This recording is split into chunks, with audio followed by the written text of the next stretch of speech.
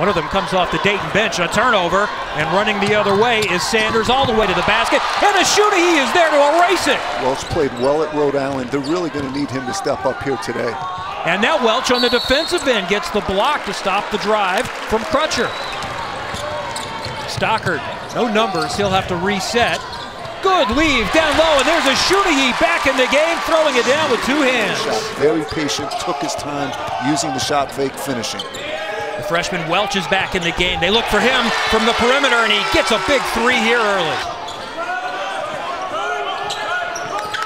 Stockard, corner three, got it to go. 3-point game. He needs to attack the big man. He's got the mismatch. Oh, look at that step back. 3-ball tie game. Yeah, anytime a guard has the ball against the big guy, you should go right at him. Listen, there's a lot of fight in him. They also say he's their verbal and emotional leader. Three out of the corner. Stockard has 18 now.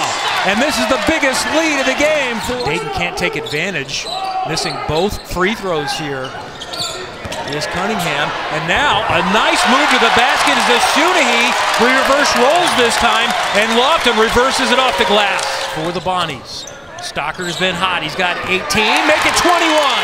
Triple from the right wing.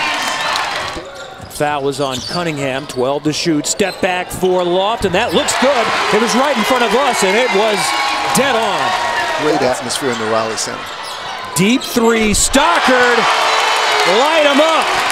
Gave them a 3-point lead at the break. They're up 5 now as we start to head to the finish, and Stockard sends it over to Griffin for a right-hand tomahawk and one. Lofton has to try to score against the mismatch. He'll take it right at Toppin. Kick. 3-ball. The freshman Welch hits the triple to tie it. On the curl, Stockard. Floater from the free throw line. 34 for Courtney Stockard.